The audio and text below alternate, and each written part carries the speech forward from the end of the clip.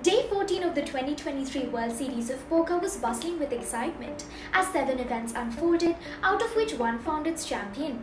Jason Simon claimed his maiden WSOP bracelet and career high winnings of $499,852 in the first ever running of event number 18 Gladiators of Poker, the most economical live bracelet event ever. Event number 26 NLHE Deepstack witnessed a dramatic decrease in its day 2 starting roster of 339 competitors with only 2 players left in the race. Matthew Elsby put his final table chip lead to work and will resume the unscheduled day 3 showdown with 180,900,000 chips. MTT crusher Sriharsha Doddapaneni started the day as the 9th biggest stack and busted in 21st place for $15,589, picking up his second cashless series.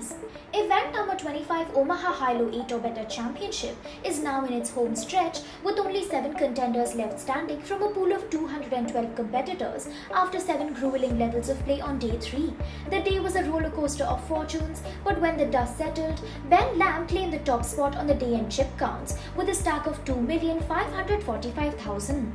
With a historic turnout of 789 entries, including the 218 players who returned for day 2 of event number 27 8-game mix on June 12th, only 21 remaining competitors will reconvene for day 3, with Chad Gamble leading the charge with 1,991,000 in chips.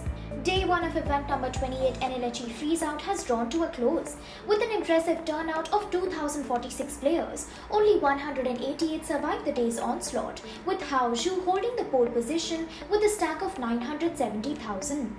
The opening day of event number 29 High Roller wrapped up after a thrilling 12 levels of play, and standing at the forefront of the remaining 35 competitors is 4-time WSOP bracelet winner Adrian Mateos with a commanding stack of 3,650,000. The curtain has fallen on day 1 of event number 30 Limit 27 Triple Draw, concluding with Jason Gola reigning as the chip leader. Day 1 pulled in a record field of 522 competitors, and after a grueling 15 levels of play, only 166 hopefuls remain in contention for the coveted gold bracelet. Keep following Poker Guru for daily updates from the 54th Annual World Series of Poker.